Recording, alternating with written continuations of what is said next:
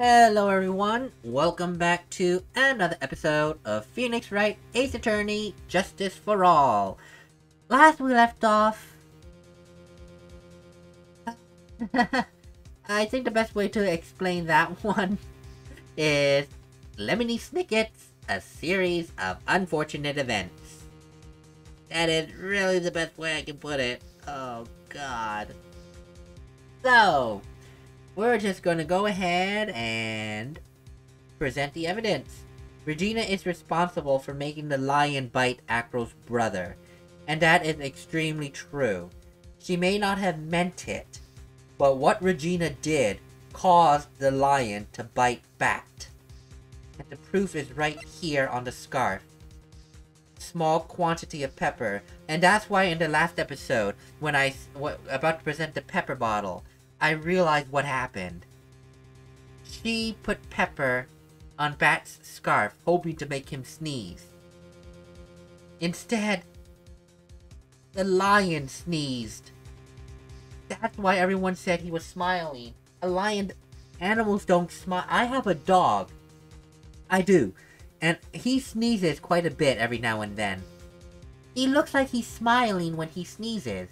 Or at the moment before he sneezes, it looks like he's smiling.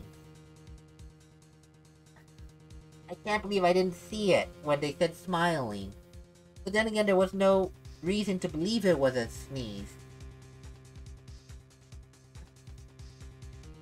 The lion had his mouth open, and when it sneezed, it naturally closed its mouth, and it went down hard.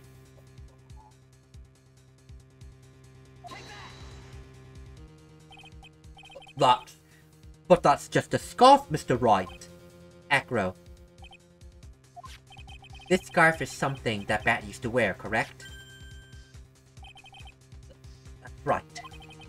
And who is the one that gave this scarf to Bat? Regina. Regina gave it to him. Regina? This is something more than just blood on this... There's something more than just blood on this scarf, Your Honor.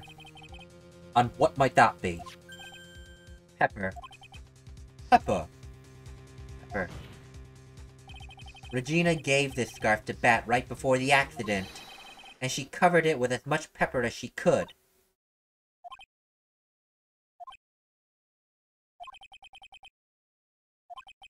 Hey, what's with the silent treatment?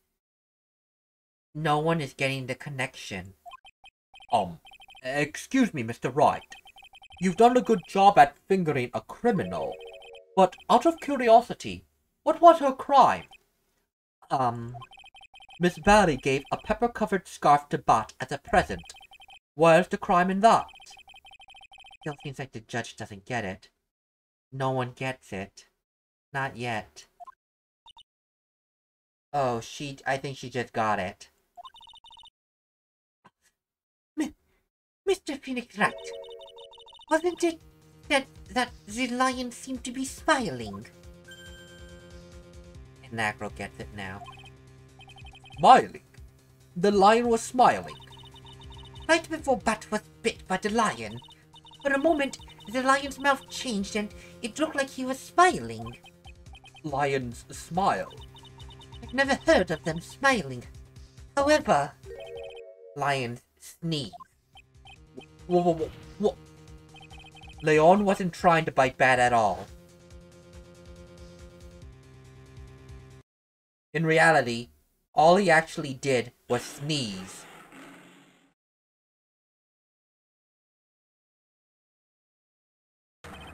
He sneezed because of all the pepper on the scarf. What?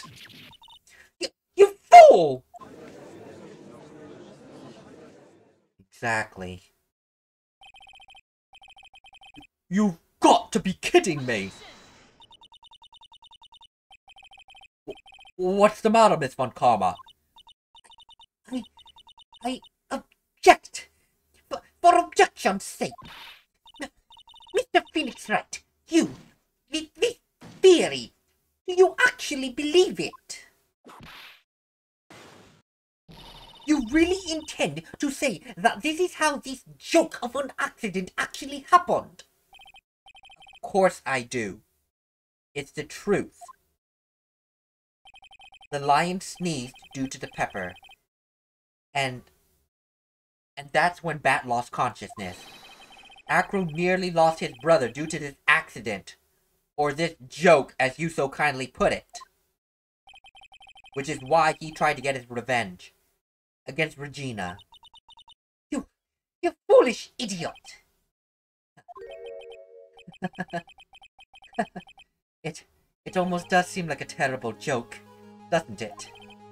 Once again, I'm impressed by your imagination, Mr. Wright. What? To think that there's someone who treats this accident with the respect it deserves. Are you telling me that what I said was true? Acro, you don't mean... You can't mean... Witness! Are you confirming the defense's claim? Mr. Wright, unfortunately, your imagination is not enough to find me guilty of murder. What do you mean by that? The scarf, the lion. I see where you're going, but it's a bit hard to swallow. Not to mention the fact that there's an even bigger problem with your theory. What would that problem be? The same problem it's always been. Evidence. If I dropped Max's bust on top of the ringmaster, where is the evidence to prove that claim? You mean the conclusive evidence? The biggest problem is the murder weapon, or the lack thereof, to be more precise. The murder weapon. The bust that the defendant claims was used. If that were to be found in Acro's room, and if it was covered with the victim's blood, that would be awfully conclusive in my eyes. Yes, it would be. The bust is missing. Bust. Nick, you've gotta do something. Last step. If I get this one right, then the case is won. That's true, the bust is missing. Acro must still have the bust. I mean, this isn't something he can just simply throw away because he can't leave his room, so it must still be with him. We need to search his room.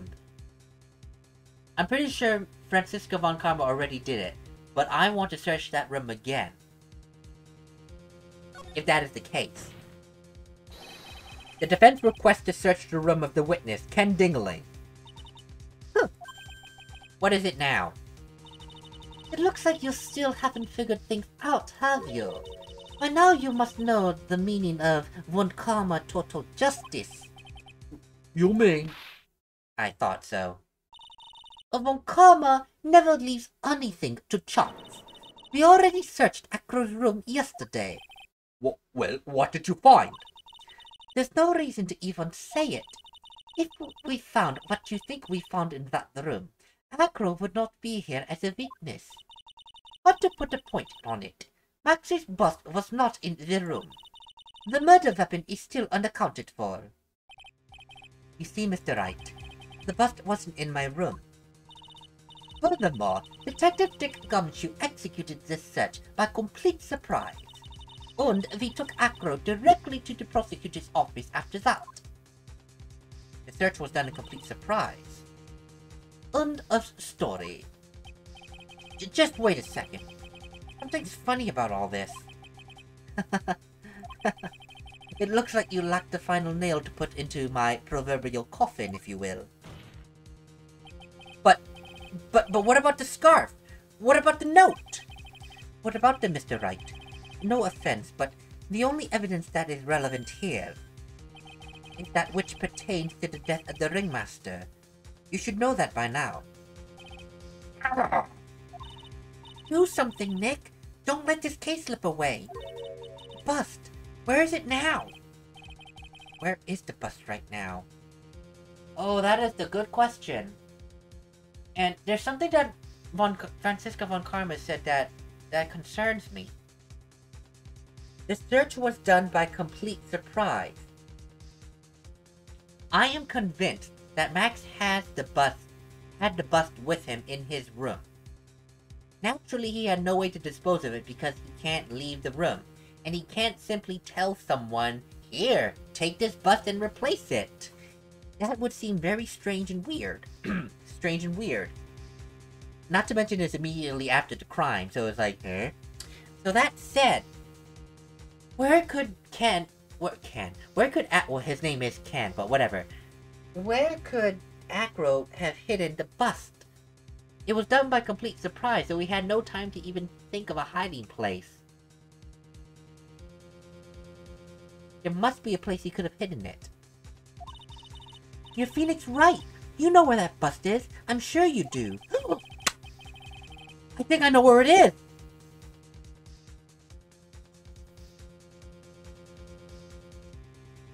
I think I know where it is! The search was done by complete surprise. He had no time to prepare a good hiding place. No time at all. So he had to improvise. And I think I know how he improvised hiding the bust. I think I do. Well, it seems this case is coming to a close. The defense's counter-argument looks to have fallen short. Thank you for your support. I'm terribly sorry, Mr. Wright. I think that brings an end to the cross-examination of this witness.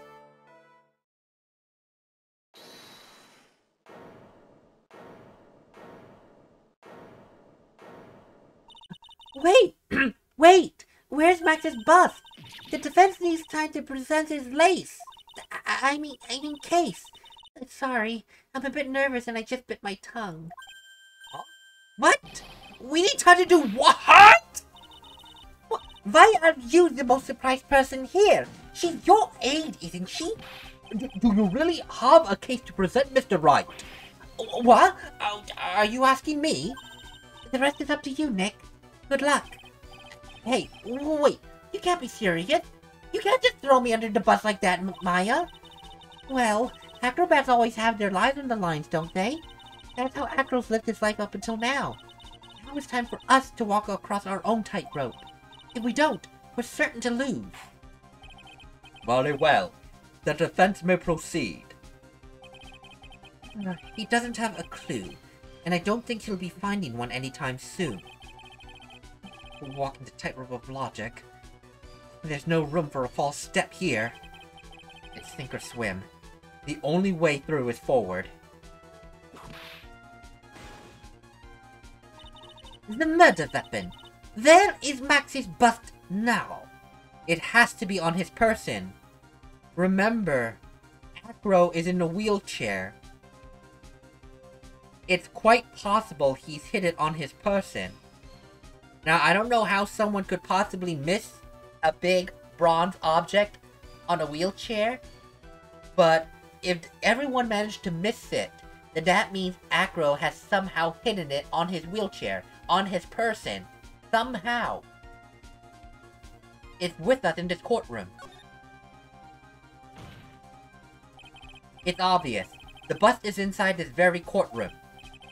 It's obviously where? Allow me to pinpoint the location of the bust once and for all. At the witness stand. More precisely, on Acro's wheelchair.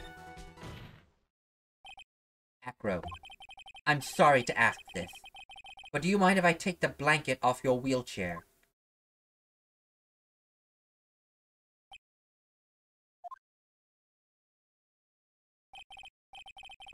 I'm sorry. I didn't quite hear you, Mr. Wright. Well, you are a big guy, and you have a pretty big wheelchair because of it. I just wanted to make sure you weren't hiding anything under that blanket, because it seems to me that it'd be really easy to, say, hide a bust under there. Under his blanket.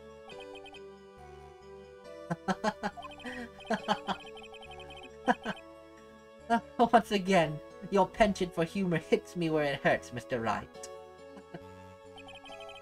I think it's pretty amazing that you can laugh in your position. However, Your lightheartedness doesn't change the fact the bust is under there. It's so commonplace for paraplegics to have a blanket over their legs. They can't feel anything, so it's easy for the legs to get cold. So a blanket is there to keep the legs warm. He's hidden it this entire time on his person. We all know that you can't leave the lodging house by yourself in your condition. It proved inconvenient when Miss Von Karma happened to search your room yesterday. If she found a murder weapon in your room, it'd have been all over. Which is why you had to hide it. In the only place that you could hide it. Under your wheelchair. Which is why, Acro, I have to ask you again. Would you please remove the blanket from your lap?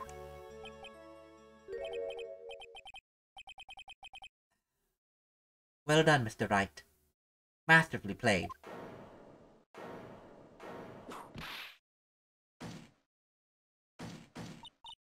You! You fool! How could you?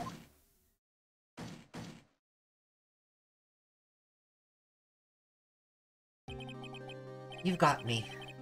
I've been bagged by a real pro. Actually, two of them. Two of them. Miss Francisca Von Karma and Mr. Phoenix Wright. But there's just one thing I'd like to know. How did you know to launch the surprise search on my room last night? There were two pieces of decisive evidence. The cloak and the bust. I burned the cloak in my room and threw the ashes away with the trash. Regina always took my trash out every morning, you know. But the bust. Obviously I couldn't throw that away. When you executed your search, all I could do was try and hide the bust. And the only place that I could hide it quickly was under this wheelchair. Miss Von Karma, you had things all figured out, didn't you? I was completely sucked in by your calculated strategy. And now to be caught in the middle of the court, hiding the murder weapon. There's no way I can escape that. So, you've got me. Well done, Mr. Wright. Well done, Miss Von Karma. It all makes sense now. I can't believe that Von Karma thought that far ahead. It's amazing. Uh-huh. You definitely couldn't tell by looking at her. I know I sure couldn't. I can't believe it. Me! To make a mistake! Why did I order a surprise search of your room? Oh, if only I hadn't done that! It seems we finally arrived at the truth. Acro. Yes, Your Honor? Did you kill the ringmaster of the Very Big Circus, Mr. Russell Barry? Yes, Your Honor. I'm responsible for that crime. Acro.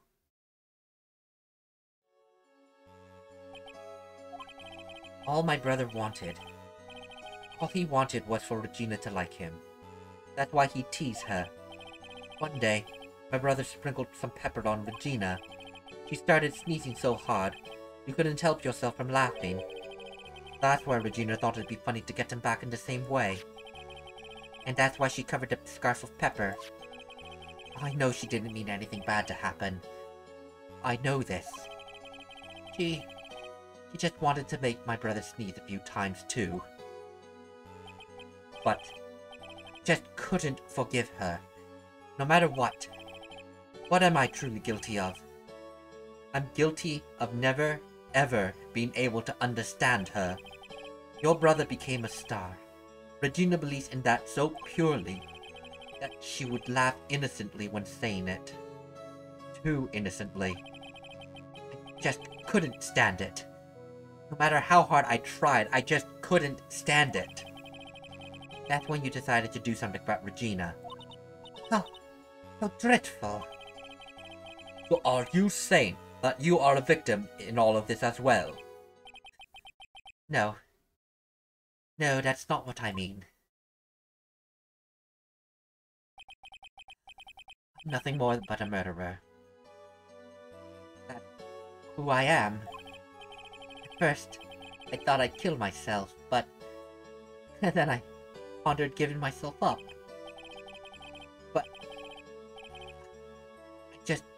couldn't up and leave. I just couldn't. Not yet. That's why I tried to pin all this on Max.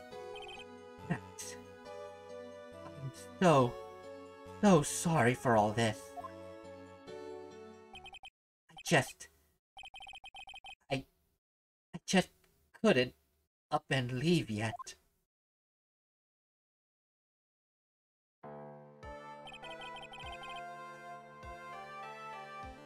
This has been such a strange case. It's almost a reflection of the circus itself. I'm an idiot! I can't believe it! You beat me! Again! I believe this case is now beyond any point of possible discussion. Thus, I'd like to declare my verdict. Not guilty. This trial was just one unfortunate event after the other, and it just spiraled out of control. This court is adjourned. It spiraled out of control to the point where Acro felt the need to murder Regina. And it became so out of control that he ended up murdering the wrong person. Have you ever heard of, and this is for real, have you ever heard of the saying that revenge is bittersweet? Or even that the idea that revenge would lead you to nowhere. Yes, you might get your revenge, but what are you left feeling? If you succeeded, then you're left with an empty feeling because you were fueled by this need for revenge. But if you missed and ended up killing an innocent person, someone that you never intended to be in the crosshairs at any point in time, what feeling does that leave you? As it is with Acro, he thought about killing himself. He thought about turning himself in. He just killed the one person he would never want to kill in his entire life, all by mistake. This trial feels like it's saying that, yes, you can have your want for revenge. Yes, you can choose to act on it. And yes, you may or may not be successful. But at the end of the day, what does it leave you with? If you were successful, it leaves you feeling empty. Yes, I did it. I don't feel bad about it. But now what? If you did it if you killed the wrong person by mistake, now you're left with such regret. And if you were in Acro's shoes, how could you even... And this is what I think of him as a strong character in this case, that he actually kept going. And I think I know the reason why he kept going. Why he didn't want to just kill himself or turn himself in. There's something that's keeping him from doing that. And I think it's because of his brother Bat. He's holding on to everything, every fiber in his being, that Bat will wake up. Even though the medical experts are saying he will never wake up.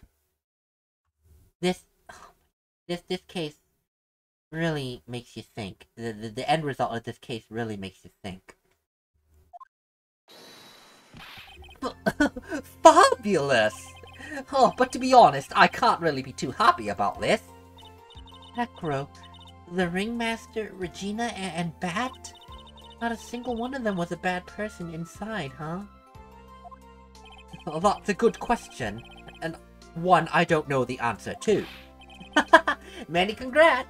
But only at max 1,000,000 of them. Thank you. Oh, what's up with the vibe in this room, huh? Well, we're just thinking about Acro. No.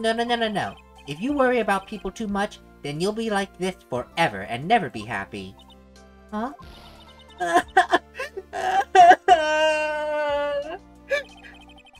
She's been like this for a while now. It's all my fault! Sweetie pie. And Acro, they're never coming back. Now everyone's gonna split up. Regina, Mr. Wright, tell me something, please. What do you want to know, Regina? Acro said something right at the end. Just couldn't up and leave yet. I just couldn't. Does that mean that Acro's gonna try and get his revenge on me? I don't think so. No, I truly don't think so. He's not gonna do that to you, Regina. Are you sure? You're really sure? Can I believe that? Yep. Acro doesn't have any desire for revenge anymore. Well, if that's true, then I want to see some evidence. Huh? I want to know you're not just making up that stuff about Acro not wanting revenge. No. He said he can't just up and leave yet. Because of his brother. Because he killed a ringmaster, he no longer wants revenge. Because he's just lost it. I think at this point he's also lost his will to live. But the only thing that's keeping him going is his brother. Acro didn't want to get caught for a reason. He wanted to see his brother open his eyes again. Bat? That's right, Regina. He's still alive, you know. I never knew. But now that Acro's been caught... Uh-huh. I know. What? I'll do it. I'll stay next to Bat as long as it takes. Until he opens his eyes, and then until he can meet Acro again. That's so sweet of you, Regina. I'm sorry, Acro. I'm sorry, Bat. Well, hopefully this is enough to give her a little peace of mind. Hey, Max. What is it, Mo?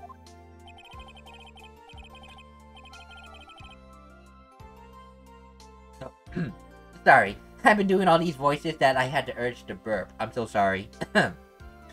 Hey, we really put you through a lot today, didn't... Oh, we really put you through a lot today, didn't we, buddy? I'm so sorry about what happened. So, whenever you'd like to leave us, I'll pay your fee and rip up the contract. If I understand, it's a fabulous thing to do for me. I might even leave tomorrow. Well, what's going to happen to the circus now? That's the big question. Our ringmaster was really an amazing person, wasn't he? Well, even though he's not here anymore, everyone's sticking together. The staff, the performers, no one wants to leave the circus. That's why I've made a decision. And what is it? I've decided that I will take over as the new ringmaster. I'll turn this circus into the best circus this world has ever seen. The best circus the world has ever seen. Don't laugh. That's quite the goal. Hey, I can't wait. Well, then I guess that changes things. Huh? There's only one thing the best circus in the world ever seen. There's only one thing the best circus the world has ever seen needs. The world's best illusion. Which means this circus needs the best magician the world has ever seen. Max, let's work together and make our circus super fabulous! What do you say, big guy? I don't know what to say. All I can say is thank you, Max. Regina, you're gonna help them out too, aren't you? I don't know. Maybe the circus would be better off without me. What are you talking about, Regina? Why do you think that I brought you to court today? We've got to work together to make the very big circus bigger than it's ever been.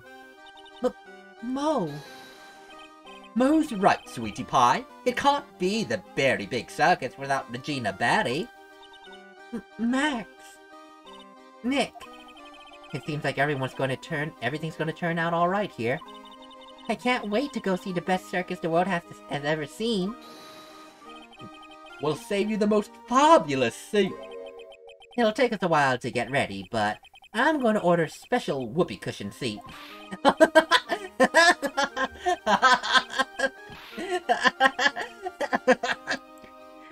That's too. I hope I don't have to do that fake laugh ever again. Oh, I see. What made the case? Well, yesterday's surprise raid. It really paid off just like you said it would, sir. You had it all figured out, didn't you? It was just a theory. I have a feeling I know who's talking. If Ackroyd really was the killer, I thought this was the only way it could end. Especially if he was the defense attorney. You mean Mr. Wright? Of course. Well, Detective, my plane is about to leave. As for Mr. Ackroyd's case, you need not worry. I plan to personally stop by the Chief Prosecutor's office as soon as I get back. I knew it. Understood, sir. I'll be waiting for you, Mr. Edgeworth. He's not dead. He's still alive.